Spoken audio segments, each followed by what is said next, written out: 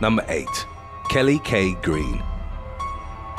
On February the 2nd of 2020, Instagram model Kelly K. Green, known to her social media following simply as Kelly K, stormed the field during the Super Bowl at the Hard Rock Stadium in Miami. Green, a Los Angeles resident, jumped a northwest rail and got into a restricted area during the game. According to Green's account of the incident, she'd catapulted herself over a 10-foot wall to reach the area. The 27-year-old's plan was to run onto the field and rip off her dress to reveal the bikini underneath. Footage from football fans seated close to the incident showed Green being tackled by multiple security members during her streaking attempt. As she was being escorted away, Green lifted her dress and mooned those in attendance. She would later complain of being bruised up by security personnel, as well as being kept in a cold holding cell underneath the stadium for roughly 8 hours. Green also reported being interrogated by Homeland Security and the FBI before being taken to the Miami-Dade County Jail for processing. She was charged with trespassing on property, a misdemeanor for which there's a maximum penalty of 12 months in jail. After she was bonded out, the model made multiple posts on Instagram about the incident and even uploaded a photo of her mugshot. The stunt had reportedly been set up by Vitally Uncensored, an adult website owned by Vitaly Zdorovetsky, himself known for participating in or putting together numerous field invasions during sporting events. He'd allegedly bought Green's Super Bowl ticket in exchange for her running on the field while wearing a bikini that had his brand name on it. Number 7. Brisa Dominguez. 25-year-old Instagram model Brisa Dominguez was arrested at a hotel in Clearwater, Florida in 2017 following an altercation with police officers. On July the 5th, the authorities were called to the Edge Hotel just after 4 a.m. to deal with the disturbance. Dominguez had been told by management that she was no longer welcome on the premises, but she nevertheless refused to leave. Security had seen her going into another guest room and alerted the authorities. There was indication, according to the police report, that Dominguez, who boasted over 70,000 followers, was under the influence of alcohol at the time. The police arrived to find that the model was nude. Officer Richard Edmonds handed her a towel to cover herself, but she grabbed it and whipped him in the face with it. She then kicked him as he stood in front of her. Another member of the law enforcement team approached Dominguez from behind and attempted to make the arrest, at which point he was mule-kicked by her. The model intentionally kicked 3 officers while handcuffed and also attempted to bite and spit on one of them.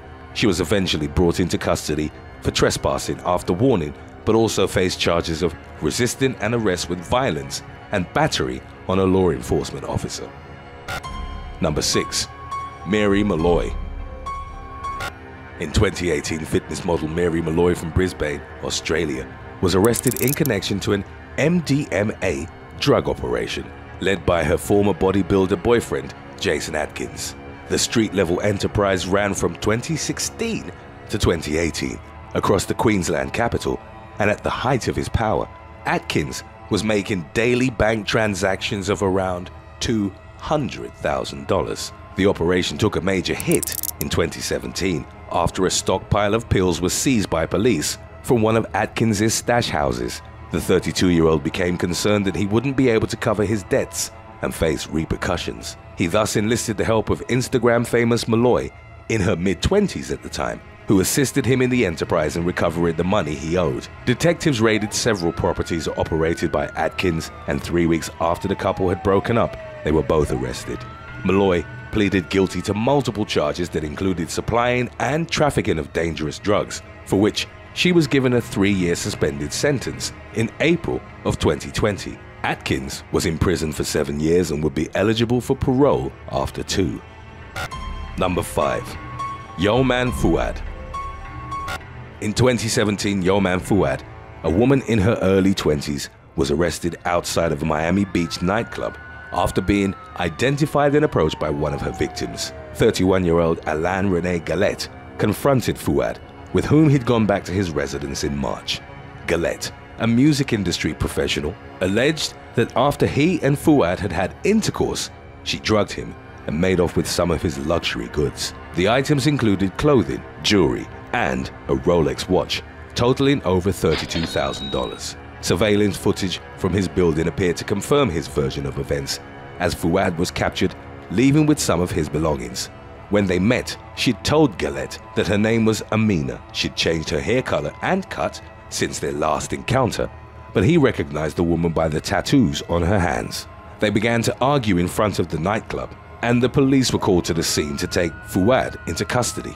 The woman, also described as an Instagram model, subsequently told a judge that she was a high-end escort. Galette would later claim that he hadn't been aware of this aspect, as their night together hadn't included any monetary exchange.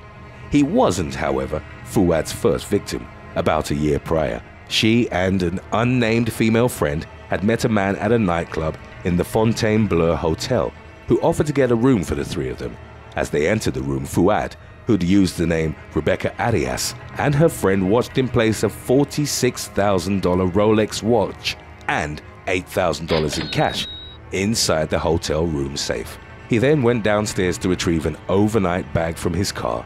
Upon his return, he realized that Fuad, her accomplice, and his belongings were gone. He had assumed that one of the women had watched him for the code to the safe. Fuad was already wanted for the 2016 theft by the time that she targeted Galette, but had managed to evade capture by constantly changing her appearance. She took a plea deal on the Florida cases for charges that included larceny, grand theft, and false identification, and spent roughly a year in prison. However, the investigation into Fuad continued, and Miami police tweeted out a picture of her at the moment of her arrest, asking others if they'd been victimized by her. She was revealed as a prime suspect in a string of other cases of seduction and theft on the East Coast that stretched up to New York. In fact, following her release from the Miami jail, she ended up in front of the Manhattan Supreme Court to answer to 4 counts of grand larceny for victimizing 4 men in Manhattan from 2015 to 2016. Number 4. Tori Ann Lila Hunter. Australian Instagram model Tori Ann Lila Hunter allegedly faced spending 5 years in a Balinese prison in August of 2019 on charges of smuggling drugs into the country. Indonesia is well known for its hard stance against drugs, with offenders sometimes even being given the death penalty. Hunter was stopped at an airport in Bali, strip-searched and detained for further questioning. Hunter was carrying dexamphetamine for her ADHD, Valium for anxiety and to help her sleep, and Seroquel for depression related to bipolar disorder. They were in pharmacy-labeled boxes, and she had a note from her doctor. Nevertheless, she was presented with a list that classified her personal medication as Class A drugs in the country. Hunter uploaded a video of her being driven in a car by an officer to Instagram, and also documented her living conditions, posting a photo with a bag of bread which she captioned, "Plain bread for dinner, like I'm a street dog." She ultimately spent 4 days in jail before the matter was cleared with the Australian embassy, and claimed that local authorities had extorted her out of more than $25,000 for her release. Hunter believed that she'd been targeted because of her social media status as a model and influencer. Number 3. Catherine Marnie. In 2018, a university student was charged with assault and disorderly conduct for attacking her boyfriend when he tried to put an end to their relationship. The incident took place in early March in a dorm at Fairfield University in Connecticut. 19-year-old Catherine Marnie, an Instagram model with over 100,000 followers and one of the university's top swimmers, had been dating Ben Keble. Originally from the Isle of Wight, Keble was also on the swim team and, like Marnie, a freshman. He told her that they should no longer see each other, and it's unclear if what followed was preceded by an argument, but Marnie proceeded to repeatedly punch him in the stomach and face. Keble tried to grab Marnie's shoulder, but was unable to stop her and consequently fled into a friend's room. The attack left him with a bloodied and broken nose, the pictures of which he shared with friends on Snapchat. He captioned it, "The Katie thing comes with a broken nose, LOL." Marnie was arrested after the incident and held on a $1,500 bond. Number 2. Amber Rose Tyson. In January of 2018, Amber Rose Tyson led the police on a car chase through Victorville, California. San Bernardino County Police responded to the 13100 block of Flint Lane following reports of vandalism from residents whose windows had been broken. The police arrived to find 22-year-old Tyson driving her BMW erratically and at high speeds through the neighborhood.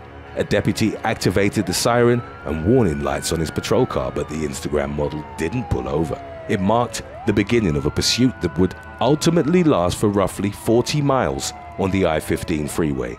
Tyson actually uploaded a video to her Instagram account during the chase, in which multiple patrol cars could be seen in her rearview mirror. In the video, the model claimed that she wasn't going to stop, while also using explicit language in reference to her pursuers. One of the deputies successfully employed a pursuit intervention technique, and Tyson was forced to slow down in the Rancho Cucamonga area because of the semi-trucks ahead of her on the road. She was arrested and charged for evading police, driving under the influence, and vandalism. In August of 2019, more than a year after the chase, Tyson was once again in trouble with the law. At around 2 a.m. in a Hollywood parking lot, a Ford Mustang had blocked her Mercedes. The owner and his friends and several other bystanders had been getting food from a taco truck nearby. Enraged, Tyson started screaming at them to move their vehicle. Reports on the matter were varied, with some witnesses claiming that the owner had refused to make space for Tyson and others saying that he was in the process of moving the car. Whatever the case might have been, surveillance footage would show Tyson repeatedly reversing her car and crashing it into the Mustang before pulling away. One man would report that the model actually hit him in the leg with her Mercedes, but the extent of his injuries was unclear. Tyson then returned on foot and caused more chaos by attacking two women, slapping one of them and punching the other in the back of the head. She later turned herself in and, among others, was charged with 3 felony counts of assault with a deadly weapon, along with 1 felony count each of hit-and-run driving, resulting in injury to another person. Tyson, who faced up to 8 years in prison, pleaded not guilty. Number 1. Monique Agostino. In November of 2018, 22-year-old Monique Agostino assisted a group of teenage males as they committed a string of burglaries on Sydney's North Shore. The Instagram model, whose following received a major boost from a post of her donning a Catwoman costume, acted as a getaway driver but also took a more hands-on role as the illegal activities were carried out.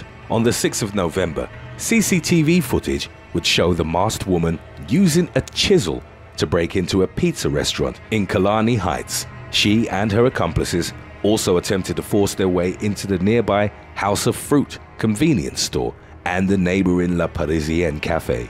That same day, she was part of a break-in at the Stanley Street Cafe in St. Ives, from where $300 in cash and a credit card was stolen. The card was later used at a McDonald's, which facilitated the authorities' efforts in tracking down the burglars. In late November, Agostino and her crew targeted the Forestfield Bakery and made off with over $1,000 in cash. Agostino was arrested and sentenced to 2 years in prison, with a minimum of 18 months served, after also being convicted of possessing a knife in a Target, possessing illegal drugs, and shoplifting a $90 jacket. Number 9. Anthony Elonis. On December the 8th of 2010, Anthony Elonis was arrested in Northampton County, Pennsylvania, after posting threatening messages on Facebook directed towards his ex-wife, co-workers, police forces, and the FBI. Elonis refuted federal charges, claiming that he was an aspiring rap artist and that the post had simply been an example of artistic expression. He also noted that many of the lyrics he'd used originated from comedy sketches and that he'd merely altered them to fit his personality. One of the videos in question was the song "I Want to Kill the President" by the Whitest Kids You Know, in which the artists make fun of the thin line between freedom of speech and threatening behavior. Elonis told authorities he didn't intend on carrying out any of the threats he'd issued, but the court rejected his testimony. He was ultimately sentenced to 44 months in prison, plus 3 years of supervised release. Almost a decade later, then 37-year-old Elonis was charged with cyberstalking. On July the 21st of 2021, he was accused of harassing the prosecutor from his original criminal trial, as well as his ex-wife and another former partner via Twitter and text messages. Elonis was found guilty of 3 counts of cyberstalking on August the 5th of 2022. following a 5-day trial. Number 8. Jalen Harvey. Real estate agent Joseph Vindell was murdered on March the 7th of 2021 by 20-year-old Jalen Harvey during a robbery gone wrong in New Orleans, Louisiana. Vindell, aged 29, had posted an ad for a red Honda dirt bike on several online marketplaces and had eventually received an offer from Harvey for $2,800. The two men subsequently agreed to meet. Vindell's girlfriend grew concerned after he failed to return from the meeting and contacted the authorities, who tracked his phone's GPS. Police arrived at the location of the sale and noticed the dirt bike in the suspect's backyard. While questioning Harvey, he admitted to shooting Vindell but claimed to have acted in self-defense. According to his testimony, the deceased had been the one to initially pull out a gun, allegedly wanting to keep the dirt bike and the money. An autopsy conducted on the victim's remains determined that he'd suffered from injuries to his hands, which indicated he couldn't have been holding a weapon in the moments leading up to his death. Harvey eventually admitted to attempting to destroy evidence of the crime by dousing the victim's body with gasoline. He was found guilty of first-degree murder as well as obstruction of justice and monetary abuse, and was consequently sentenced to life in prison. Number 7. James McKinney Jr., Jaquan Taylor, and Shamar Pope. A trio of young adults named James McKinney Jr., Jaquan Taylor, and Shamar Pope were arrested on October the 10th of 2018 in connection to a shooting that occurred in Beaufort County, South Carolina. The group had reportedly been arguing with cousins Desmond Gorham and Kyle Gaskins Jr. on social media before the two parties eventually agreed to meet in person. When the cousins, who were 18 and 20 respectively, arrived at the agreed-upon location, McKinney, Taylor, and Pope opened fire. Police were alerted by concerned neighbors who'd heard the altercation and ensuing gunfire. The three suspects had managed to flee by the time police made it to the address. Both victims were taken to the ER, where they were reportedly kept in stable condition. Pope turned himself in later that same night, while the two other suspects were arrested soon after, whereupon they were each charged with 2 counts of assault with intent to kill. Their bonds were set at varying amounts between $30,000 and $50,000. Number 6.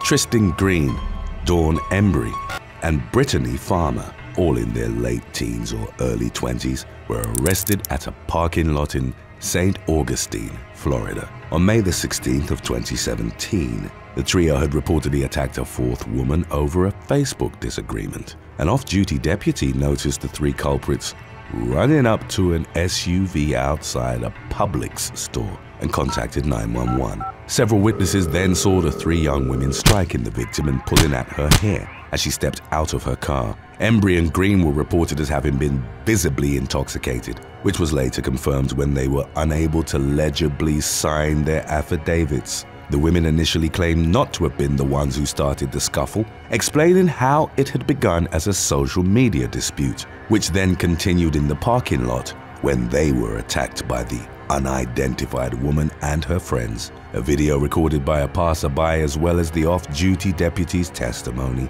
contradicted this claim.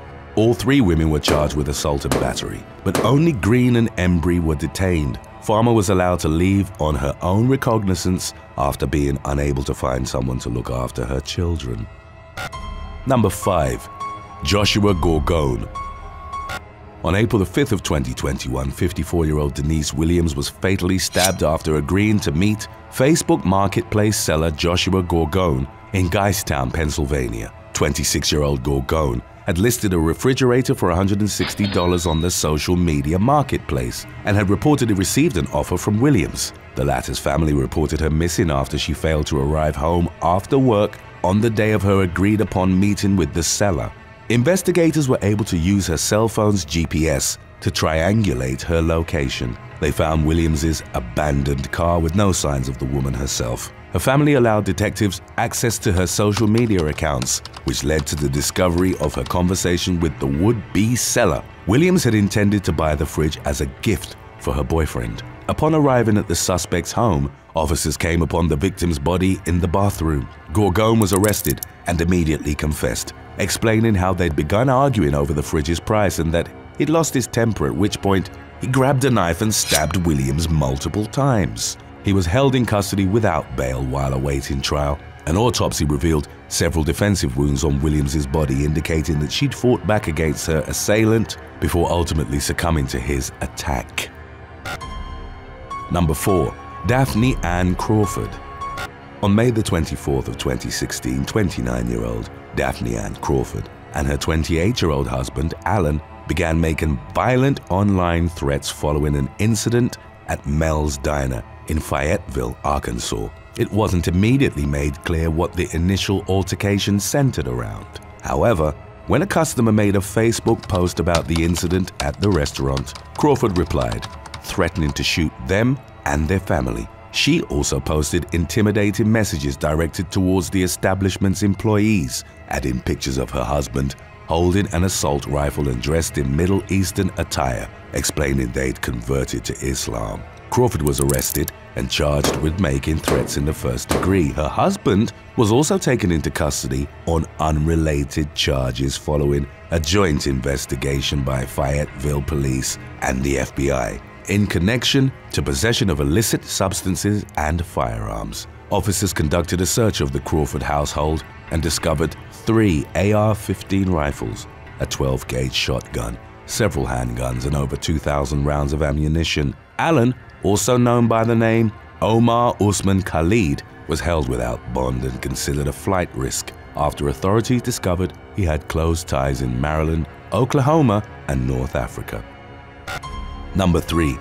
Andrew McDonald.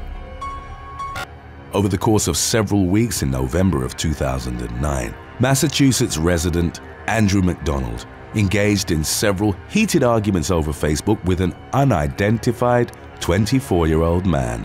The two parties eventually agreed to parlay their dispute into an in-person meeting. When 19-year-old McDonald arrived at the scene, the two men began brawling. Before the police were called, McDonald reportedly bit the victim's ear clean off. As officers subsequently took him into custody, he seemed unfazed, stating he wouldn't have gotten in so much trouble if he'd knocked the unidentified man out. Friends of the victim recovered ripped portions of his earlobe from the scene and brought them to South Shore Hospital, where he was being treated. It's unknown whether or not the doctors were able to reattach the appendage. McDonald was released on a $10,000 bail pending the continuation of the case. Number 2. Robert Freese. 62-year-old Robert Freese, a resident of Exeter, New Hampshire, was arrested on May the 23rd of 2018 after making defamatory posts about local police chief Bill Shoup. Freese was charged with criminal defamation of character, a Class B misdemeanor, after accusing Shoup of covering up another officer's misconduct without presenting evidence. The charges were dropped after the American Civil Liberties Union got involved, labeling the arrest as an attempt to silence criticism of authority. Freese filed a wrongful arrest lawsuit later that year and on February the 8th of 2021 was awarded a settlement of $17,500. Number 1. Marcelino Santiago Lopez. Minnesota resident Marcelino Santiago Lopez murdered Brandon Jose Neves on April the 2nd of 2020 following an online dispute over a woman with whom they were both romantically involved. 19-year-old Lopez had threatened to kill Neves several times in the weeks prior to the attack and had eventually challenged his love rival to a fight. The young man met with 20-year-old Neves, who was accompanied by an unidentified teenager. During the ensuing altercation, Lopez reportedly shot both of them before fleeing the scene. Emergency services rushed to the South St. Paul address after concerned neighbors called 911. Neves, who'd been shot in the head, was pronounced dead, but his underage companion managed to make a full recovery after being brought to the hospital. Later that night, Lopez reached out to the authorities himself and willingly confessed to committing the shooting, but alleged that he'd been acting in self-defense. According to his testimony, he'd felt threatened after a group of men had surrounded him and began shooting to scare them off. Nevertheless, he was arrested and indicted on first-degree murder charges, as well as counts of attempted murder and assault. 1 year later, Lopez was sentenced to life in prison without the possibility of parole. An additional 14 years were later added to his sentence for the attempted murder of the second victim. Number 8. Jayana Tanae Webb. Pennsylvania state troopers responded to a call about a man walking along the southbound passing lane of Interstate 95 in Philadelphia on March the 21st of 2022. The two officers, later named as Martin Mack and Brandon Siska, were reportedly escorting the individual to their patrol car when all three of them were suddenly struck by an oncoming vehicle. The collision sent the men over the median and into the path of northbound traffic. Emergency medical personnel rushed to the scene, but both the officers and the man they'd been assisting were pronounced dead a short time later. The driver of the vehicle that had hit them was taken into police custody and charged with over a dozen counts, including third-degree murder. The suspect, identified as 21-year-old Jayana Tanae Webb, reportedly had a blood alcohol content of more than twice the legal driving limit at the time of the fatal crash. In the aftermath of her arrest, it emerged that she'd previously boasted about driving while intoxicated on her Twitter profile. In a post uploaded about 2 months prior to the incident, Webb had written, "If you ask me, I'm the best drunk driver ever." She was denied bail during an arraignment hearing held the day after her arrest. Number 7. Dakari McAnuff. In March of 2014, Los Angeles police were made aware of an alarming social media post uploaded to a Twitter account that belonged to 20-year-old local man Dakari McAnuff. He had posted a picture of a rifle being pointed out of a window in the direction of city streets. The caption reportedly read, "100 retweets and I'll shoot someone walking." McAnuff subsequently posted a second tweet with a photograph depicting a man bleeding on the ground as a police car approached the scene, although it was later determined that the picture had been fabricated and no one had actually been harmed. The LAPD was able to find the location at which the picture had been taken, tracking it to an apartment in the 700 block of 9th Street in the city's downtown area. Upon searching McAnuff's residence, investigators discovered the weapon shown in the Twitter post, which was ultimately determined to be an air rifle. Following McAnuff's arrest, the social media post was taken down by Twitter and his account was suspended indefinitely. According to subsequent updates on the case, investigators had learned that McAnuff's series of threatening social media posts had been part of an elaborate prank devised by him and his friends. The young man was eventually released without charges being pursued. Number 6. Mahek Bukhari. A car chase in Leicestershire, England ended with cousins Mohammed Hashim Ijazuddin and Saqib Hussain being driven off the road by a group of 3 women on February the 11th of 2022. The pair's vehicle was reported to have been ripped in half as a result of the crash, and they were both pronounced dead at the scene. Local police arrested TikTok star Mahek Bukhari, her mother and another woman who was named as Natasha Akhtar in connection to the deadly incident. 22-year-old Bukhari, a fashion influencer with a social media following of over 128,000, uploaded a darkly ironic video to her TikTok account about a month prior to her arrest. During the clip in question, Bukhari was shown casually confessing that she'd killed someone, to which another user responded by saying that they loved her anyway. According to the BBC, the trial associated with the case was scheduled to begin in September of 2022. Number 5. Eliza Alder. 2 days after she'd arrived in Honolulu in May of 2020, Arizona resident Eliza Alder started posting photographs of herself on various beaches in Laie and Hauula to her social media accounts. At the time, Hawaii had a strict 14-day self-quarantine order in place for all visitors, which 18-year-old Alder had openly defied by traveling across the state. Local police were notified of Alder's social media posts and she was consequently arrested for violating the state's COVID-19 mandates. It subsequently emerged that in addition to her beach trips, the teen had been working at a restaurant in Laie. It meant that Alder had been in contact with others during the period in which state regulations stipulated that she should have been quarantining by herself. Officers showed up at the restaurant to take Alder into custody on May the 20th. She faced charges of violating the state's quarantine rule and unsworn falsification to authority, and her bail was reportedly set at $2,000. Number 4. Amy Hill Ella. In October of 2020, the Huntsville Police Department in Alabama was alerted to a social media post made by a local resident who claimed that his wife and children had been approached by 3 men who threatened to kidnap them. The alleged incident was said to have occurred while 23-year-old Amy Hill Ella and her kids were out shopping in the Cullman County city of Huntsville.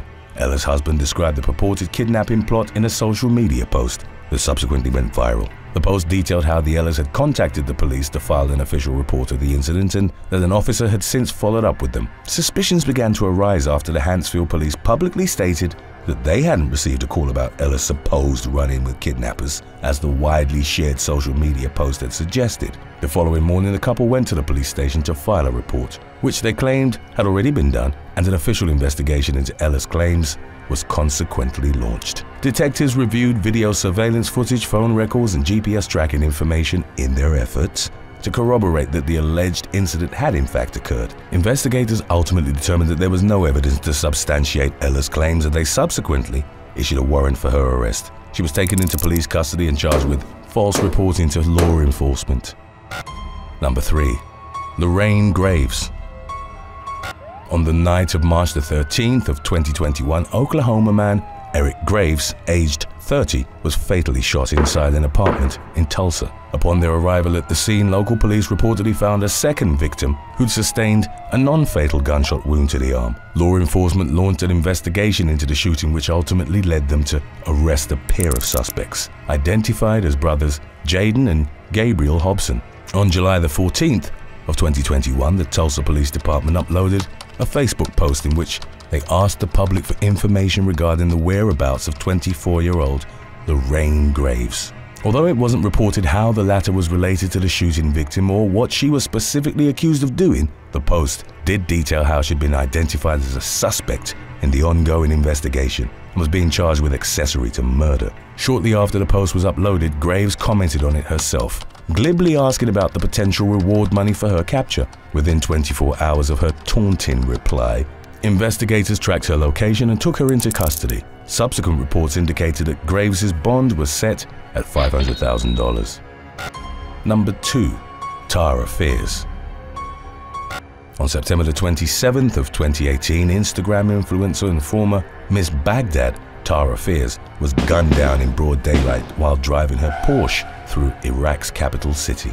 As shown by CCTV footage, 22-year-old Fears had been shot 3 times through her car window by a gunman, who subsequently fled the scene on a motorcycle. The former beauty queen was taken to a hospital where she was ultimately pronounced dead a short time later. In the wake of the incident, there was widespread speculation as to the true circumstances behind the influential young woman's killing, with the overarching narrative being that it had been part of an assassination plot. Iraq's interior minister stated that the individuals responsible for the shooting were members of an extremist group who had received dishonorable discharges from different armed factions. Many people rejected the government's determination regarding the motive for Fears' murder, and it was theorized that she'd been targeted due to her outspoken stance on freedom and religion. The young woman, who had more than 2.6 million social media followers at the time of her death, had an online presence that was perceived as provocative. She regularly posted pictures of herself in scantily clad outfits that showcased her various tattoos. Fears' social media posts openly challenged long-standing cultural norms present in Iraqi society, and many therefore believed that she was killed by elements who didn't approve of what would have been regarded as taboo behavior. Some even suggested that the assassination had possibly been orchestrated at the behest of Iraqi leadership. Number 1. Darrell Brooks Jr. Darrell Brooks Jr. made international headlines with his shocking attack on the Christmas parade in Waukesha, Wisconsin on November the 21st of 2021. He drove an SUV directly into a crowd of dozens of parade goers at approximately 40 miles per hour, killing 6 and injuring 62 others. Brooks, aged 36 at the time, was arrested and charged with 6 counts of first-degree intentional homicide and an additional 77 other charges in connection to the unprompted onslaught. Shortly after news of the tragedy circulated online, several disturbing posts from Brooks' social media profiles emerged as well. The man had previously written a number of social media posts in which he openly and repeatedly called for violence against white people. In an upload from June of 2020, Brooks encouraged his followers to knock white people out and also voiced his support for the controversial group known as the Black Hebrew Israelites. The police reported that each of Brooks' 6 victims were in fact white, leading many to extrapolate that his attack on the Waukesha parade had been racially motivated. Brooks' initial trial took place in February of 2022, with the defendant pleading not guilty to all charges levied against him. The defense team filed a motion for the trial to be held in a different Wisconsin county, arguing that it would be difficult to find an impartial jury in Waukesha, given that many local residents knew people directly affected by the attack. The legal proceedings were ultimately rescheduled for October of 2022, although the new trial's venue hadn't been selected as of the latest updates on the matter. Number 9. Lauren Marie Dooley.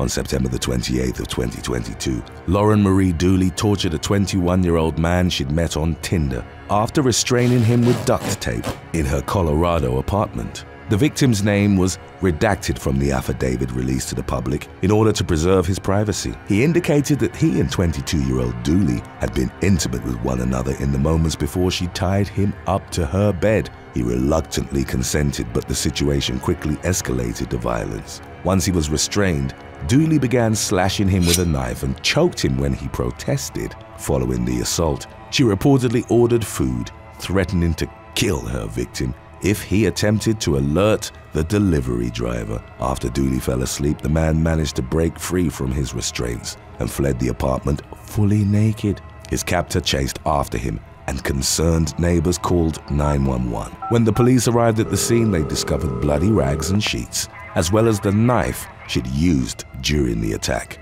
The victim was taken to the hospital and treated for his non-life-threatening injuries, while Dooley was taken into custody and charged with second-degree kidnapping and assault. Number 8. Asheri Gadsden.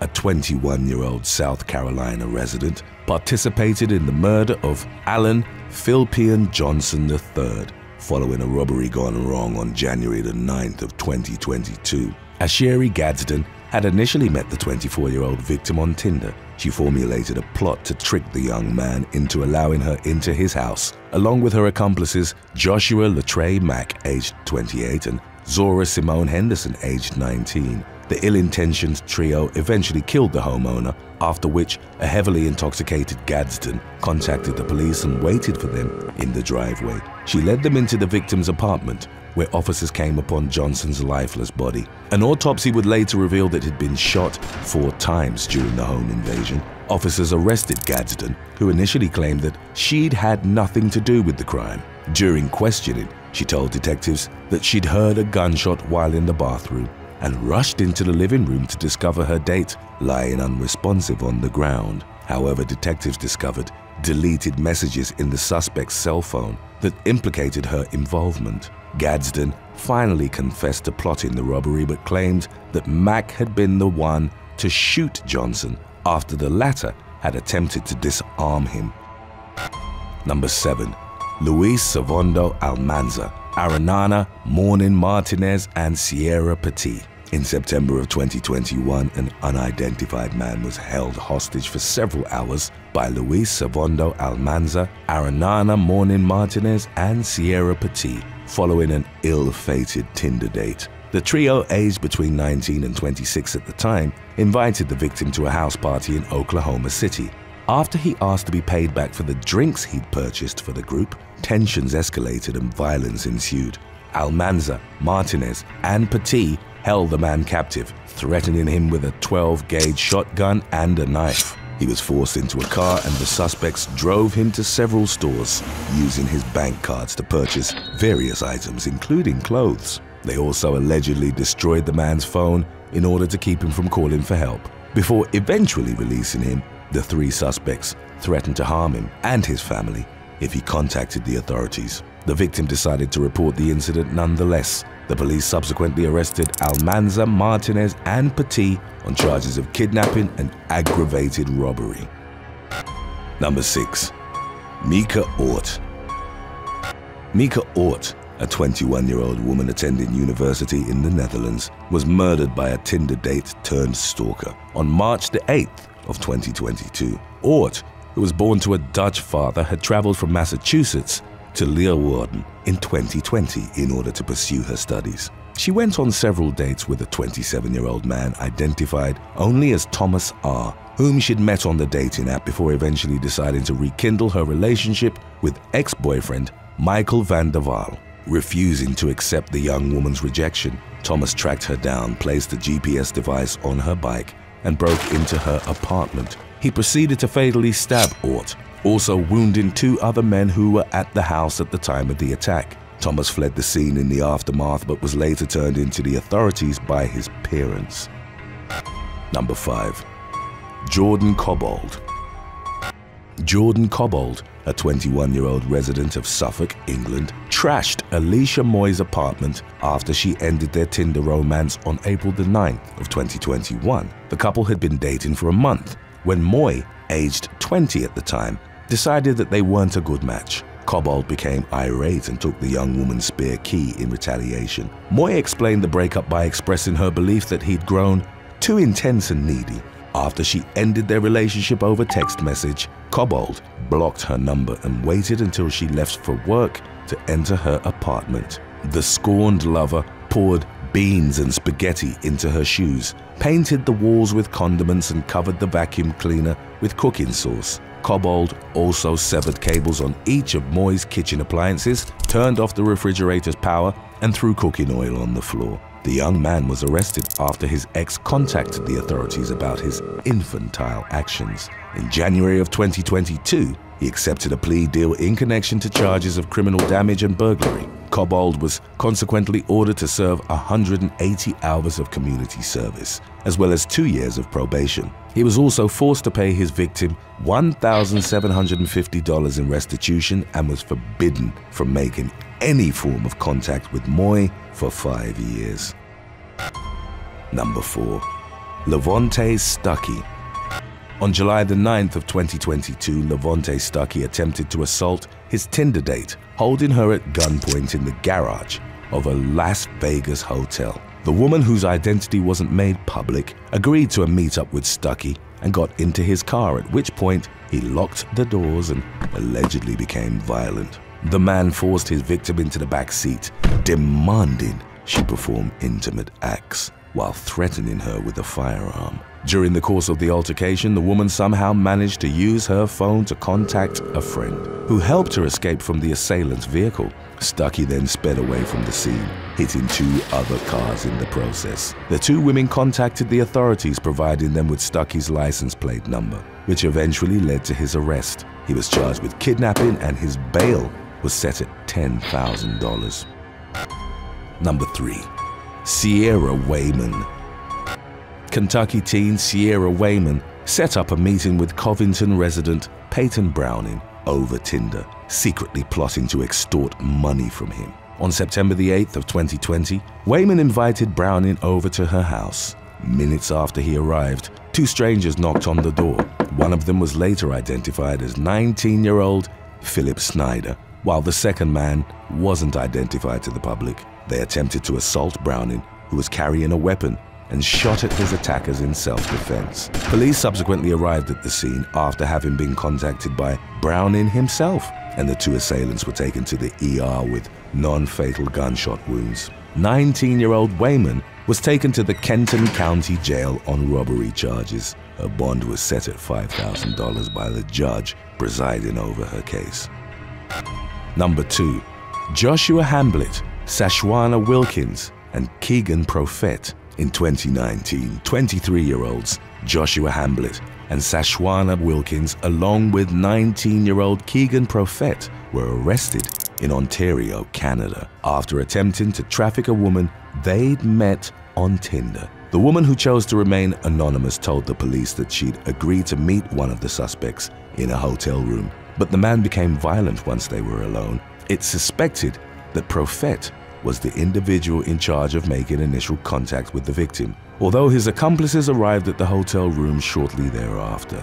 After taking lewd pictures of the woman and uploading them online, the trio offered her services on the ad listing site LeoList. Hamblett, Wilkins, and Profet pressured her into performing escort services by threatening her family if she refused. They also confiscated the money she received during her appointments. The 2 23-year-olds were arrested on December the 1st of 2019, while Profet managed to elude capture until the 18th. They were each charged with over a dozen combined offenses, including assault, making threats, and human trafficking.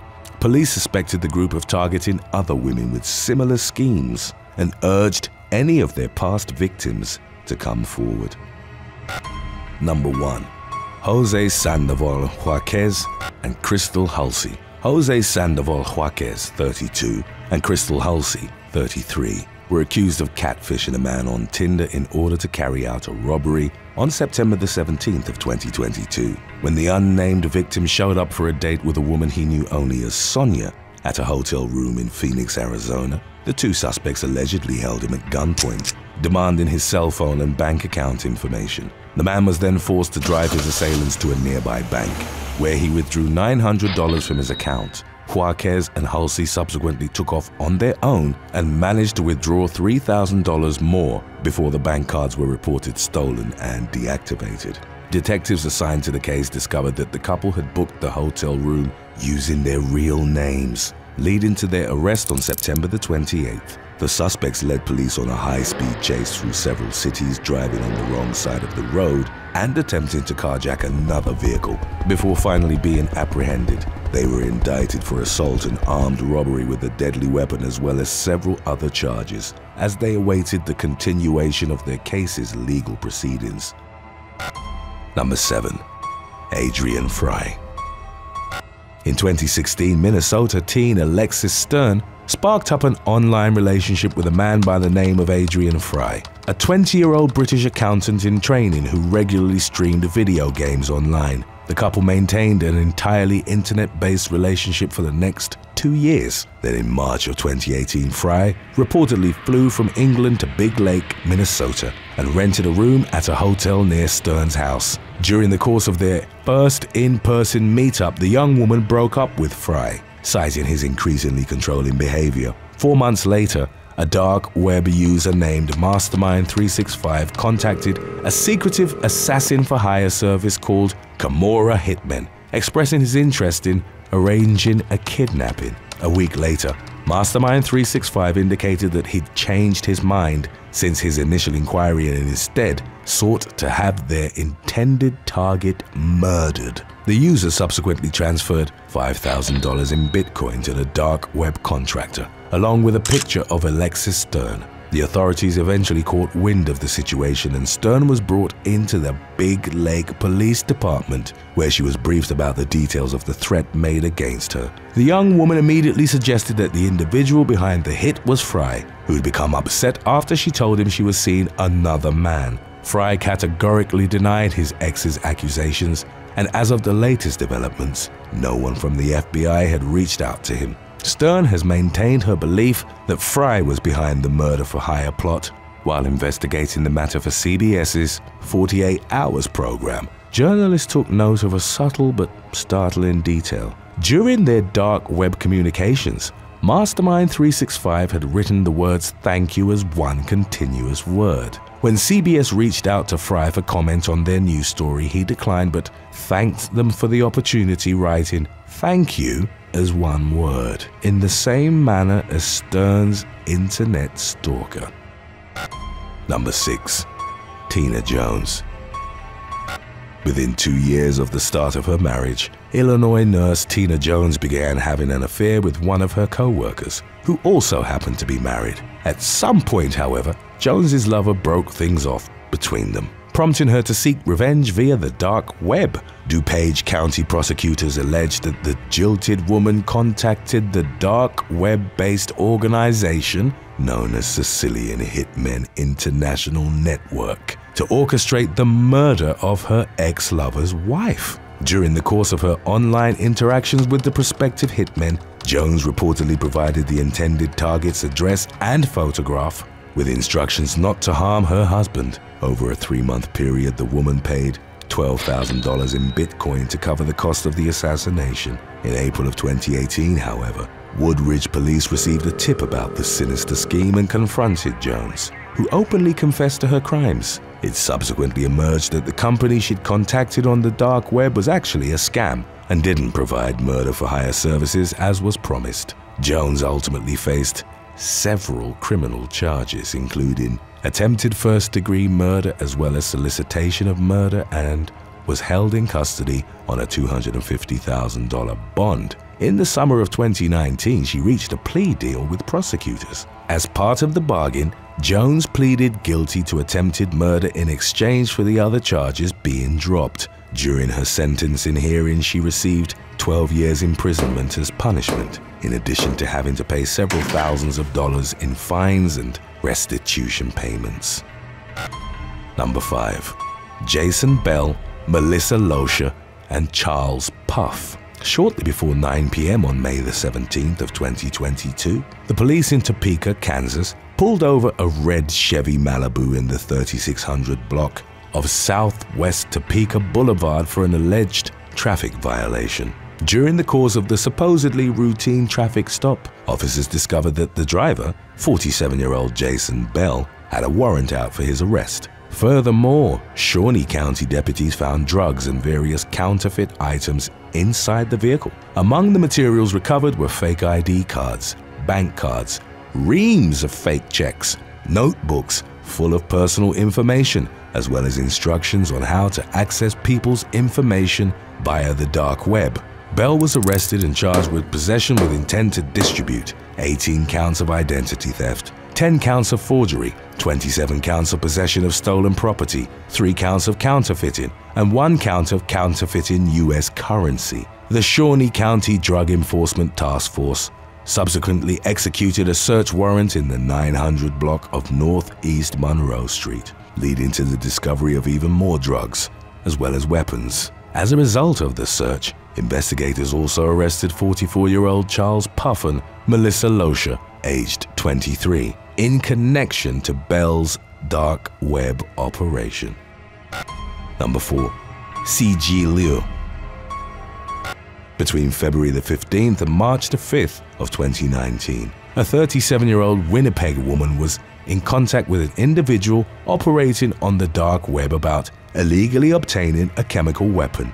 For reasons that weren't revealed to the public, the woman, identified as C.G. Liu, reportedly placed an order for 10 milliliters of an unidentified toxin, as well as various pieces of protective equipment in order to handle the chemical safely. On March the 5th, Liu traveled south to Pembina, North Dakota, where she was instructed to pick up her illicit package. She presented a Nexus ID card to Border Patrol agents and indicated that she was going shopping for the day in Grand Forks. Her white Subaru Forester subsequently arrived at the parcel pickup location, where she reportedly provided a fake name, Julie Chen. She picked up 6 packages for her fictitious Julie Chen character and 1 package for C.G. Liu, whom she described as a friend of hers. Shortly thereafter, Liu was intercepted by law enforcement agents who brought her to Homeland Security for questioning. She admitted to her misdeeds, plainly stating to officers, "I know what I did was wrong." The authorities had been well aware of Liu's illegal transaction, as the individual with whom she'd communicated on the dark web was actually an undercover FBI agent. In June of 2020, the woman pleaded guilty to 1 count of attempting to acquire a chemical weapon, which led to 2 other charges getting dismissed. She consequently faced a prison term of 6 years as punishment. Number 3. Kelly Harper. In December of 2020, Wisconsin woman Kelly Harper attempted to orchestrate the murder of her ex-husband by way of the dark web. According to official documents on the matter, the woman, in her late 30s at the time, got in contact with a dark web-based operation that allegedly offered murder-for-hire services to its prospective clientele. Between the 3rd and 10th of December, Harper was found to have been in communication with the illicit site's administrator under the online alias Malik 8, referring to her ex as the target. The murderous plot was ultimately foiled by journalists with the BBC, who'd been working on an investigation into the inner workings of the dark web when they stumbled upon Harper's name and what she was planning. The police in Sun Prairie, Wisconsin, were notified of the situation on January the 12th of 2021. Investigators subsequently obtained evidence that Harper had wired an undisclosed sum of cryptocurrency to her dark web contactors, payment for the hit. Images of the intended victim that had been sent to the dark website's administrator were also recovered during a search of Harper's residence. In early February, the woman was taken into custody on a charge of solicitation of murder. In the wake of her arrest, it emerged that Harper and her ex-husband had been in the midst of a contentious divorce at the time she devised her murder plot. She'd reportedly levied accusations of abuse on the man, which were later found to be unsubstantiated, and he was never charged. In October of 2021, Harper pleaded guilty to her murder solicitation charge and was consequently sentenced to 6 years in prison. Number 2. David Mitchell. A Scottish man was found to have communicated with US-based dark web entities about the purchase of a firearm between September the 17th and 19th of 2018. Court records indicated that 48-year-old David Mitchell spent more than 2,000 units of cryptocurrency to pay for an illicit package containing a fully operational Glock handgun, a silencer, and ammunition. The items were eventually intercepted by US border officials, who noted that the package had been addressed to Mitchell at his office in Dunfermline, Fife. A sting operation was then put into motion by Scotland's organised crime partnership, which sent a dummy package to Mitchell in the real one's stead. A subsequent search of the man's Edinburgh home culminated with his arrest. While in custody, Mitchell claimed not to have had ill intentions for the illegal weapon, but simply sought to circumvent Scottish and US authorities. In December of 2018, the man admitted 3 firearms offences during a hearing in Edinburgh High Court. The following month, the presiding judge handed down a sentence of 5 years behind bars for his crimes. Number 1. Chloe Ayling. A 20-year-old British model was kidnapped after arriving in Milan for a photo shoot on July the 11th of 2017. According to the Italian State Police, Chloe Ayling was accosted by a criminal gang who dosed her with ketamine before assaulting her and locking her in a suitcase for several hours. She was held in captivity for 6 days, during which time her kidnapper allegedly attempted to sell her to the highest bidder on the dark web. To stop the twisted auction from happening, the captors demanded ransom from Ayling's agent. Fortunately, on July the 17th, the model was released before any ransom was paid, and she was subsequently taken to the British consulate in Milan. In the aftermath, investigators arrested 30-year-old Polish national Lucas Paul Herber in connection to Ayling's horrifying ordeal. The suspect claimed to be part of the so-called Black Death Group, an organization that specializes in illegal trafficking via the dark web. He reportedly admitted to being involved in previous online auctions to sell abducted women. Ayling told investigators that at some point while she was imprisoned, one of her captors said, in English, that their boss was upset about the fact that she had a child, as it was against the group's policy to sell mothers. The authorities have speculated that Ayling's motherhood was why she was ultimately released. In court, Herber claimed that the model had been in on the kidnapping in a ploy to ease her financial burdens, an accusation she vehemently denied. In the end, Herber was sentenced to 16 years and 9 months behind bars. Number 7. Hakan Ayik. Born in Australia to Turkish parents in 1979, Hakan Ayik had a checkered childhood marred by the death of his father, rampant drug addiction within his immediate family, and his cousin and brother at one point being sent to prison. By the early 2000s, Ayik was operating a large-scale criminal empire that was said to have close ties to the Comanchero motorcycle gang. His various legal exploits included drug importation, cooperation with the Samgor Chinese triad, as well as partnering with corrupt customs officials and jail officers in Australia and Tonga. In 2010, Ayik became known as the Facebook gangster because of his proclivity to flaunt the trappings of his lavish lifestyle on social media. The man became the subject of an Interpol Red Notice in August of that year, and after briefly being taken into custody in Cyprus, he fled from justice upon posting bail. As he furthered his illicit endeavors, Ayik garnered a reputation as a prolific cybercriminal and was attributed with introducing the encrypted communications platform Phantom Secure to the world of organized crime. In 2018, the cybersecurity company was shut down by the FBI and Australian Federal Police. In Ayik's subsequent attempt to find a new encrypted messaging app for him and his criminal constituents, he inadvertently aided the FBI in what became known as the Annam Sting operation. An undercover agent had reportedly given Ayik access to a bait platform known as Annam, which had a backdoor intentionally installed for American and Australian law enforcement. Believing the app to be legitimate, the notorious cybercriminal distributed it to his contacts, which ultimately led to the arrest of more than 800 suspects across 16 countries.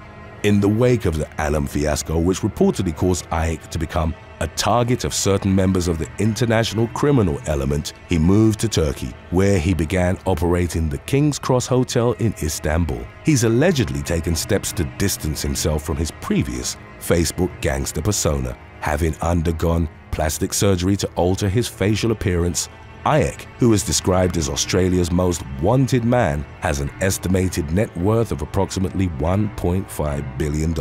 As of the latest updates on the matter, Ike had been indicted by the FBI as part of a RICO conspiracy case, which, if he were to be convicted, would result in him being sent to prison for up to 20 years.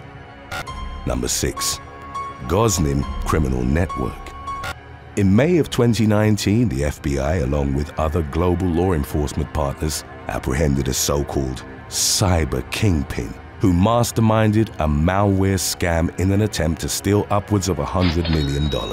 A Justice Department press release detailed how Alexander Konovalov and his alleged accomplice, Marat Kazanjian, had used Goznim malware to hack into Windows PCs and obtain people's bank account information. The Goznim software reportedly infected computers belonging to tens of thousands of victims worldwide, primarily in the US and Europe. The cybercriminal network had initially been formed after Konovalov and Kazanjian advertised their specialized technical skills and services on underground Russian-language criminal forums. In addition to the two main suspects, 5 Russian hackers were alleged to have taken part in the multi-million-dollar scheme, but as of subsequent updates, they remained at large.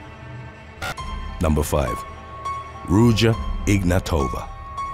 Bulgarian-German fraudster Ruja Ignatova gained international notoriety for perpetrating the Ponzi scheme known as OneCoin, described as one of the biggest scams in history. Ignatova started OneCoin back in 2014, promoting it as a cryptocurrency that was centralized on servers hosted by a Bulgaria-based offshore company in Dubai. The business's primary method of generating revenue was the sale of educational material for trading. The packages offered to members ranged in price from $100 to over $200,000, according to one industry blog. The contents of OneCoin's educational literature were said to have been more than questionable, as they allegedly plagiarized numerous other sources. Ignatova's company attracted suspicions from international law enforcement almost instantly, as she had previously been given a suspended jail sentence in connection to a financial fraud she'd committed with her father in 2012. The following year, she'd gotten involved with a multi-level marketing scam called Bitcoin,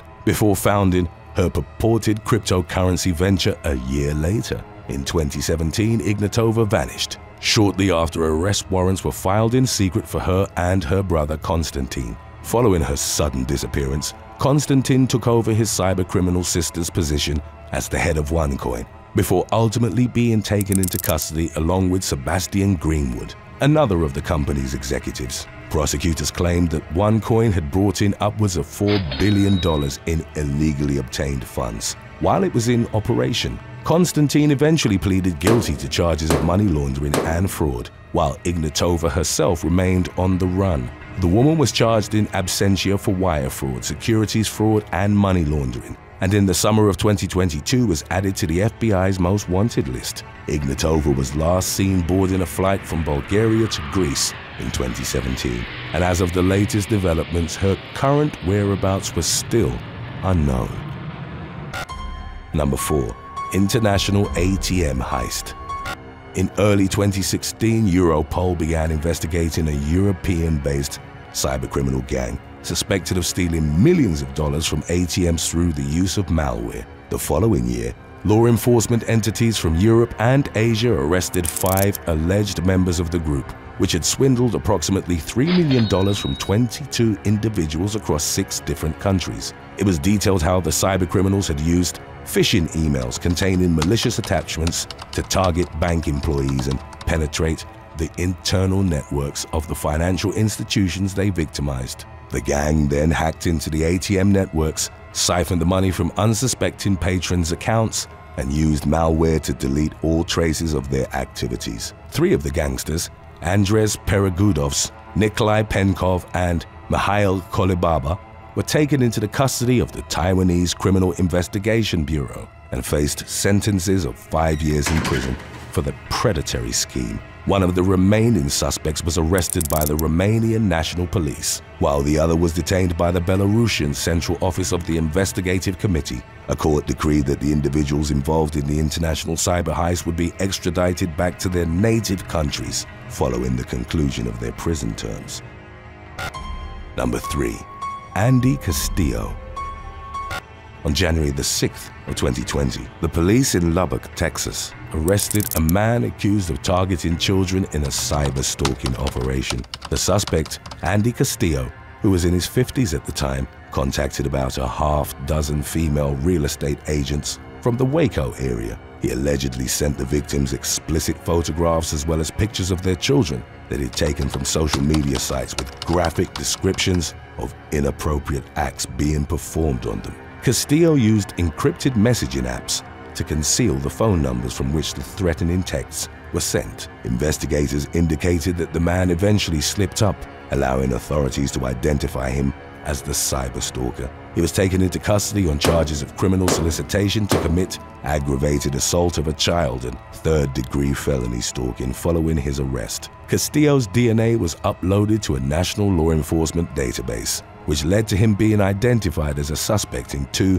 previously unsolved murder cases. In 2003, the partially unclothed body of Cynthia Palacio had been found along a rural road in Lubbock. The following year, a second woman, Linda Carbajal, was found dead on a dirt road in northern Lubbock County. The authorities matched evidence recovered from the original crime scenes to Castillo's DNA, and he was consequently indicted for capital murder. While awaiting trial, Castillo was found dead in his jail cell after reportedly succumbing to complications stemming from COVID-19. Number 2. Zane Kaiser. A prolific cybercriminal infected hundreds of millions of computers with ransomware between September of 2012 and December of 2018, when he was remanded into custody after a National Crime Agency investigation. 24-year-old Zane Kaiser was an alleged member of a Russian-speaking organized crime group that unleashed a campaign of malware and blackmail on victims from more than 20 different countries around the world. For his role in the scheme, Kaiser was said to have collected at least $800,000, although the exact figure is thought to be much higher. He used the illegally obtained funds to bankroll an extravagant lifestyle, replete with luxury hotel stays, high-end escorts, drugs, and big-money gambling excursions. Kaiser reportedly targeted prospective victims by purchasing mass quantities of advertising traffic on adult film websites. He used fake identities and fraudulent companies to make it appear as though he worked for a legitimate online advertising agency. When users clicked on the ads created by the cybercrime group, they'd be redirected to a website hosting a highly sophisticated malware strain that would infect any vulnerable devices. Those who found themselves victimized by the predatory ads would then be blackmailed by Kaiser and his criminal associates. The gang requested ransom payment through a virtual currency that would then be laundered by way of an international network of illegitimate financial service providers. Kaiser pleaded guilty to 11 counts, including blackmail, fraud, money laundering, and computer misuse. Following a sentencing hearing at Kingston Crown Court, the hacker was jailed for 6 years and 5 months. Number 1. Jeremy Hammond. In 2003, Chicago teen Jeremy Hammond founded the computer security training website Hack This Site, which described itself as a non-profit organization aimed at protecting a good security culture and learning atmosphere. 2 years later, Hammond was involved in a joint effort to hack the pro-war political activist group Protest Warrior. As part of the cyber attack, the hacker accessed thousands of credit card numbers. Although no unauthorized charges were made with the illegally obtained information, Hammond was sent to prison for 2 years for the crime. The young man's second run-in with law enforcement came in 2013 when he was arrested on computer fraud charges for hacking the private geopolitical intelligence company Stratfor and releasing confidential data to WikiLeaks. Hammond's cyber attacks reportedly victimized not only the firm itself, but also other law enforcement agencies and thousands of innocent individuals. Despite his reputation as one of the world's premier hackers, Hammond later told the Associated Press that the FBI was able to track him down because he used a really weak password. The password in question was Chewy123, in reference to his cat named Chewy. Hammond consequently faced a 10-year prison term, of which he served 7 years, before his release in November of 2020. Number 7. Yale Gerstein.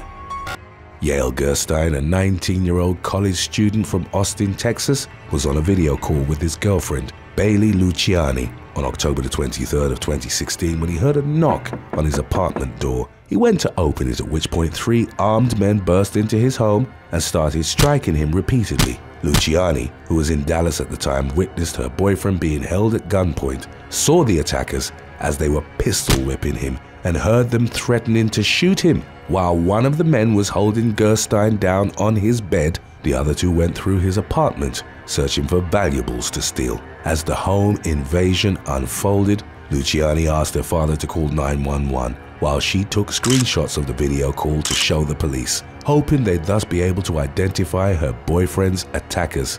Eventually, one of the robbers unplugged the computer and the call ended abruptly. Gerstein later told a media outlet that one of the intruders then stomped on his head and threatened to kill him if he followed them, before leaving with thousands of dollars worth of music equipment. The teen recalled, "I was scared because they were saying, 'I'm going to blow your head off.'" Gerstein then watched the robbers flee to the apartment building across the street and drive off in a white Crown Victoria that resembled a police patrol car. Days later, Austin police issued a warrant for the arrest of 2 teenage suspects, Michael Ailman Jr. and Jacob Carter, believed to have been involved in the robbery. Reports of the incident had been broadcasted through various media outlets, along with Luciani's screenshots, and Carter's mother contacted the authorities after she'd recognized her son as being one of the attackers. The identity of the 3rd suspect wasn't revealed. Number 6. Sergio Sante. 34-year-old Sergio Sante was heading home down Bonnie Brae Street in downtown Los Angeles, California, on the afternoon of April the 8th of 2022.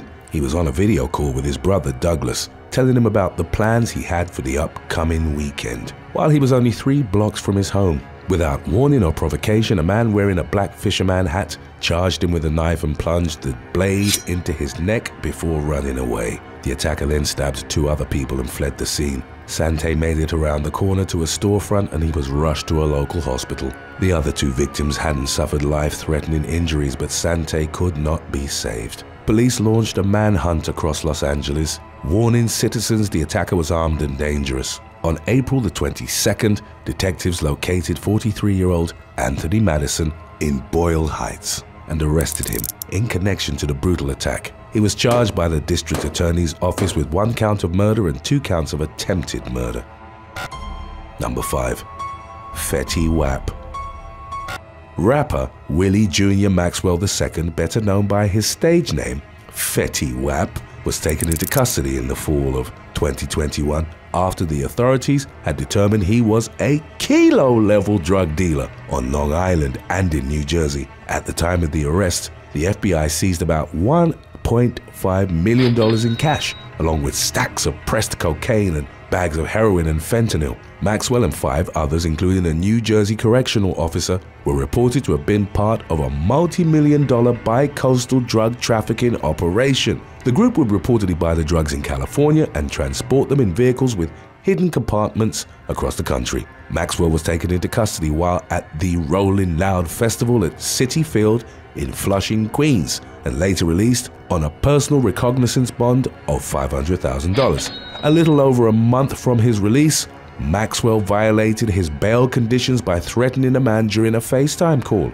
According to an affidavit filed in August of 2022, the rapper brandished a gun during the call and repeatedly told the other man, only identified as John Doe in the document, "I'm going to kill you." The latter had accused Maxwell of being a police informant. Prosecutors released an image of their interaction, and the rapper was arrested in August for breaching one of the conditions of his bail that stated he must not possess a firearm, destructive device, or other weapon. Maxwell's double life as a drug dealer furthered his income as a successful recording artist. He'd collaborated with other big names in the music industry like Drake or Nicki Minaj, and in 2015, he became the first rapper to have 3 top 20 songs on Billboard since Eminem in 2013.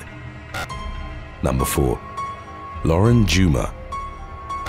On April the 29th of 2022, Van Brisbane and Lauren Juma, his girlfriend's teenage daughter, were alone at the home they shared in Humble, Texas. Juma's mother, Lori Young, was away on a work trip at the time. At around 1 a.m., the teenager, a student and cheerleader at Nimitz High School, video called her mother and her older sister, Kerika Harmon, to tell them that 60-year-old Brisbane was being really weird. She wanted her mother to ask the man to leave her room as she'd woken up to see him standing there in the dark. Young tried telling her boyfriend of 5 years to stop pestering the teen on the call, but he wouldn't budge. 19-year-old Harmon then agreed to come to the house to help her get out. Upon reaching the address, however, she found that Brisbane was holding Juma captive inside the home. In the meantime, while still on the call with her mother, the teenager screamed, "He has a gun," before abruptly hanging up. Young immediately called the police. When Harris County Sheriff's deputies arrived at the scene minutes later, they heard 2 gunshots as they were approaching the property. Brisbane then came out of the front door, pulling and adjusting his pants. Deputies took him into custody and charged him with murder after finding Juma's lifeless body inside the house with her clothes in disarray. Prosecutors asked for a test to be performed on the victim to determine if she'd been assaulted. Brisbane's initial bond was set at $1 million, but after the judge heard graphic details found by investigators at the scene, the bond was raised to $2 million. Brisbane, whose motives for the killing remained unclear, faced capital murder charges if test results indicated the victim had been abused before being shot dead. The punishment under Texas law was life without parole or the death sentence. Brisbane also had a record of previous criminal charges in the Phoenix and Chicago areas. Number 3. FaceTime driver. In March of 2018, a woman was filmed having a FaceTime conversation while driving her grey Honda at over 60 miles per hour down the Mitchell Freeway in Perth, Western Australia. Footage of her resting the phone on the steering wheel in front of her face was recorded by a passenger in a passing car. The driver attempted to get the woman's attention by honking repeatedly as they pulled up alongside her. The woman, reported as being in her early 30s, hardly seemed to notice the warnings and carried on with her call. The clip was later posted on social media, where it sparked outrage among viewers. It reached WA police as well, and they managed to track down the driver. The woman, who'd reportedly been talking to her boyfriend when the video was captured, was issued a $400 fine accompanied by 3 demerit points for her reckless conduct behind the wheel. Number 2. William Atkinson. 34-year-old William Atkinson asked a friend to drive him to the Best Western Hotel in Somerset, Pennsylvania, on September the 21st of 2021. He'd picked up multiple video calls coming from his wife of 3 years in which the woman was having relations with another man in a parked car. The Tristan duo allegedly taunted Atkinson during the calls. When the latter arrived at the scene, he became physically violent. Atkinson first struck his wife's lover, who promptly fled, then proceeded to drag her out of the car on the grass behind the vehicle and assault her. The enraged husband allegedly punched and kicked the 32-year-old woman, leaving her with a bloodied nose and mouth, as well as severe bruising and marks all over her face. Law enforcement was called to the scene and found the woman crying for help while struggling to breathe. She accused Atkinson of attacking her, but the man only admitted to hitting her with an open hand. He was taken into custody and police recovered one of his blood-soaked shoes from the scene. The 911 caller had reported that Atkinson was actively kicking his wife in the face and also claimed to have heard gunshots. Investigators found a 9mm handgun in the van in which Atkinson had traveled, but they didn't find a magazine or rounds inside it, nor at the parking lot. A stun gun and knife were also retrieved from the scene, and investigators determined they'd belonged to the woman. She was described by the responding officers as uncooperative and extremely intoxicated. Atkinson was charged with aggravated assault and reckless endangerment and taken to the Somerset County Jail, where he was held on a $30,000 bond. Number 1. Jaden Bird. On March the 2nd of 2022 at around 11 a.m., Jaden Bird was dropped off by his Lyft driver and proceeded to walk through a parking lot near Whittier Street and North Market in St. Louis, Missouri. He was on his way to meet his mother, Leslie Bird, but the driver had accidentally dropped him off on the wrong side of the building. Jaden was on a call with Leslie when a car pulled up next to him. Someone inside the vehicle shot at Jaden before speeding off. The teenager's mother heard the gunshots and saw the phone drop to the ground, but she'd hoped her son had managed to run away. Someone then accidentally kicked the phone, and Leslie was able to see Jaden's head roll and his hands curl up after he'd collapsed on the ground. She alerted the authorities, and Jaden was taken to a local hospital with multiple gunshot wounds. Doctors were unable to save the 19-year-old, who died shortly after arriving at the medical facility. No arrests were made in the incident's immediate aftermath, as police were unable to identify any suspects. Jaden's mother believes the shooting had been a case of mistaken identity, as the attacker had never tried to rob her son. Number 10. Katie Locke.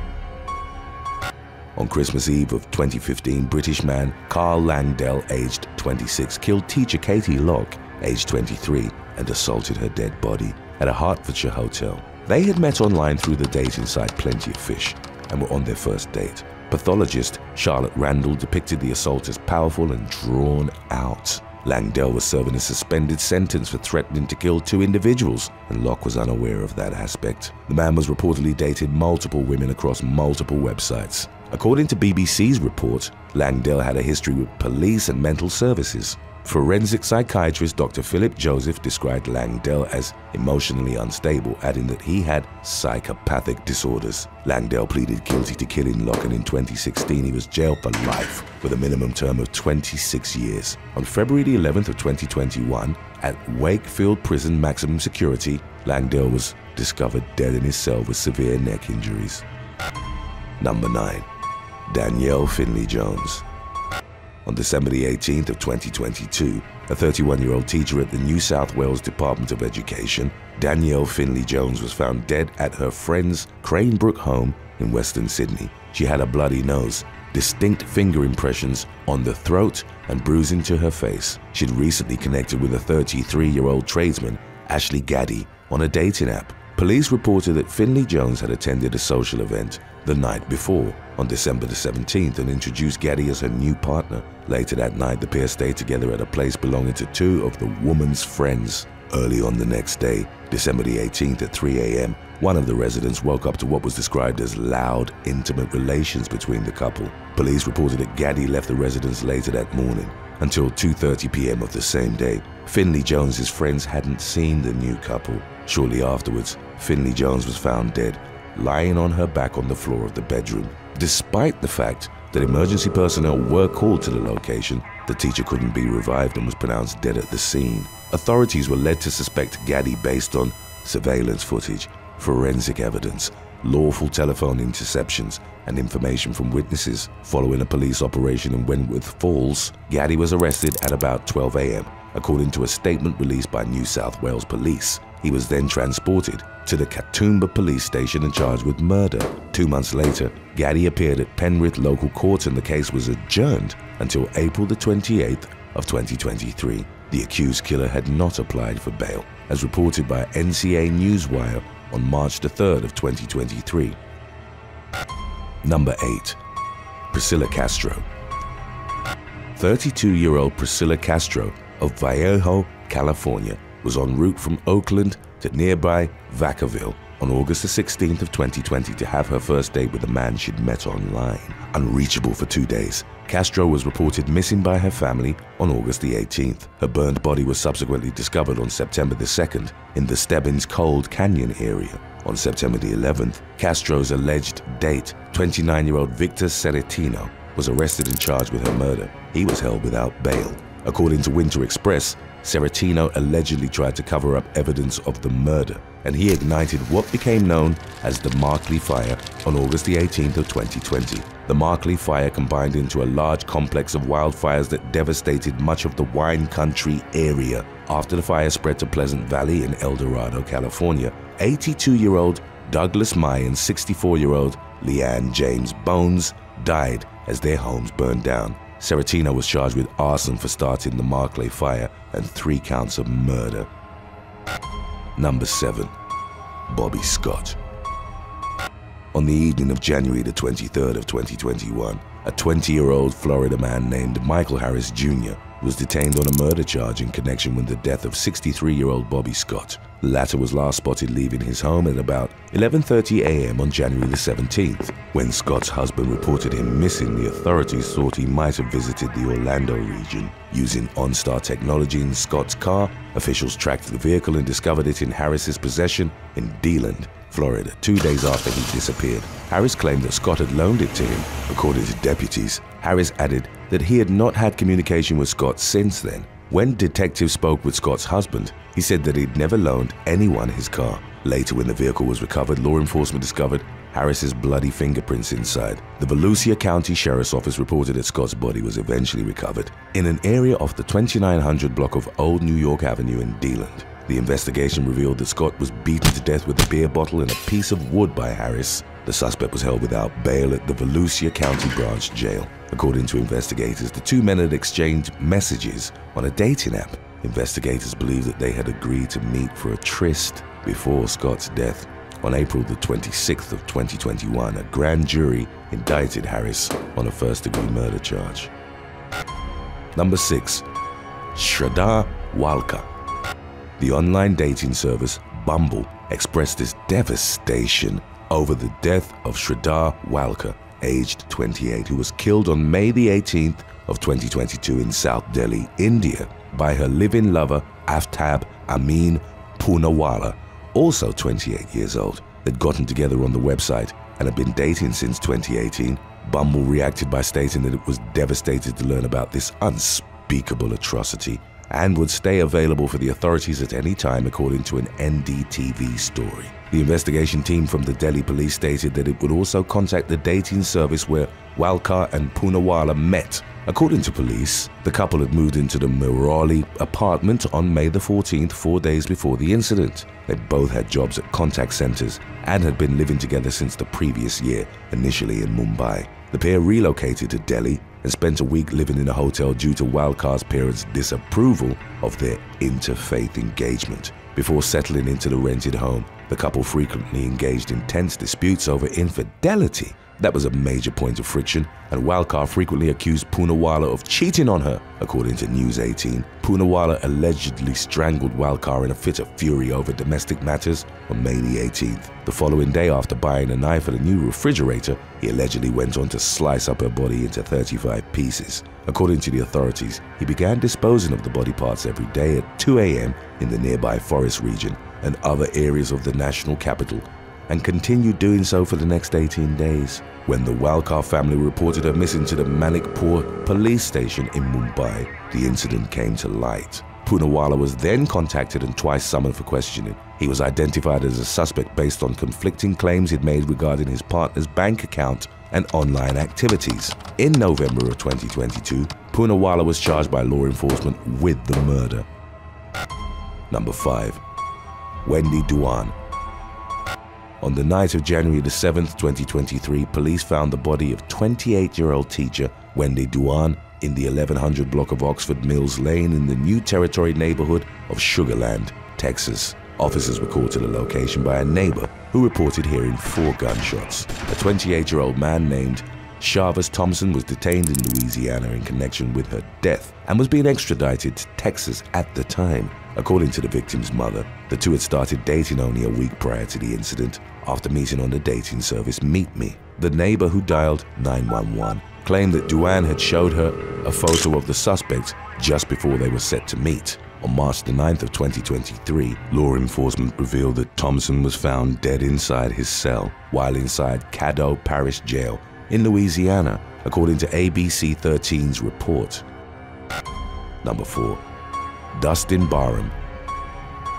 In the early morning hours of July the 25th of 2018, Dustin Barham, a 24-year-old with a learning disability, was killed after being persuaded to go to the Sierra Point Apartments in the 1400 block of South 107th East Avenue, Oklahoma, through the Meet Me dating app. He was shot in the leg outside the apartment complex and then tried to flee to his 1991 Chevrolet pickup truck for safety, where he was later discovered with severe injuries. When Barham attempted to leave the scene, his truck reportedly collided with another vehicle.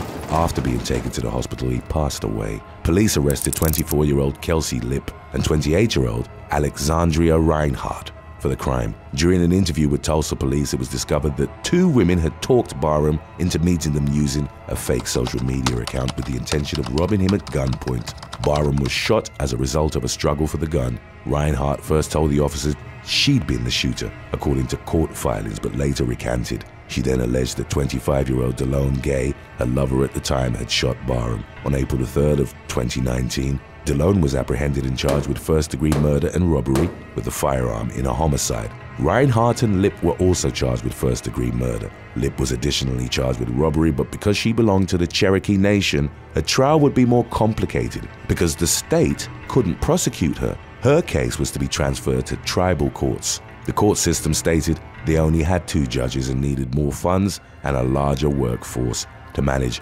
all the cases they were given. Number 3. Alan Philpeon Johnson III. Early on the morning of January the 9th of 2022, 24-year-old Alan Philpeon Johnson III was fatally shot 4 times by Asheri Gadsden, a 21-year-old woman he'd met through a dating app. Gadsden attempted to rob him inside her apartment at the 7600 block of Suzanne Drive, North Charleston, South Carolina, according to law enforcement. An affidavit indicated that at around 3:45 a.m., North Charleston police officers arrived at the scene and encountered a grossly intoxicated Gadsden near the driveway. She then led the officers into a bedroom of her apartment, where Johnson was suffering from gunshot wounds. He was pronounced dead at the scene. Gadsden told the officers that she and Johnson were alone in the apartment. She added that when she went upstairs to check on him, he was on the floor. According to law enforcement, Gadsden's level of intoxication required her to be transported to a local hospital. Gadsden told the police that she and Johnson had met online through the Tinder dating app, which led the officers to examine her cell phone. Through deleted conversations between Gadsden and an unnamed individual at the time of the investigation, it was discovered that she conspired with 2 people to rob Johnson at her house. Gadsden had left one of her accomplices a message saying the apartment door was unlocked moments before witnesses told law enforcement that gunshots were heard. Later, after Gadsden was read her Miranda rights, she confirmed being an accomplice in the crime. Jail records show that Gadsden was charged with murder and attempted armed robbery and was being held in the Charleston County Jail without bail. A few weeks later, on February the 28th of 2022, 2 additional arrests were made in connection to the case, according to Live 5 News. 28-year-old Joshua Latrey Mack and Zora Simone Henderson, aged 19, were charged with murder and attempted armed robbery. Additionally, Mack was charged with possession of a weapon during a violent crime. Gadsden, Mack, and Henderson were denied bond. Number 2. Meshack Cornwall. Sometime in the early morning hours of December the 17th of 2018, Ohio woman Shakira Graham, aged 24, shot Meshack Cornwall, a man she'd met on a dating site called Plenty of Fish. Graham was arrested on February the 13th of 2019 at a Cleveland home on Fairmount Boulevard owned by her mother. According to the authorities in Cleveland, she and Cornwall had spent the night together at his Garfield Heights home on December the 15th of 2018. 2 days later, Graham went back to Cornwall's residence and allegedly robbed him of his gold 2009 Honda Accord, cell phones, guns, and television. She fatally shot Cornwall in the process and was subsequently charged with aggravated murder. On March the 4th of 2020, Graham was sentenced to life in prison with parole eligibility after 25 years. Thanks for watching. Would you rather date a killer online or have no internet access for a week? Let us know in the comments section below.